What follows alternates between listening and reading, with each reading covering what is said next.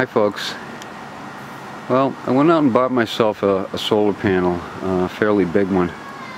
This is a 230 watt monocrystalline solar panel, and it's used and it's in fair shape. I wouldn't really say it's in good shape, but it's in fair shape. It works. It was tested, and I got it for a reasonable price, which I was able to purchase this with money that I earned on YouTube with AdSense.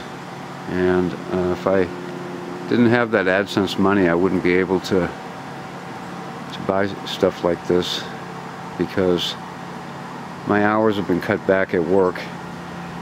And so anyway, I was able to buy it, and I'm going to put it up. And I have everything I need to set this up.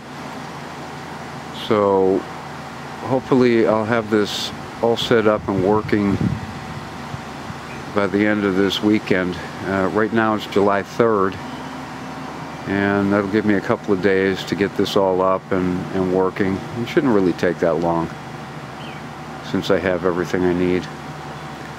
Anyway, thanks for watching.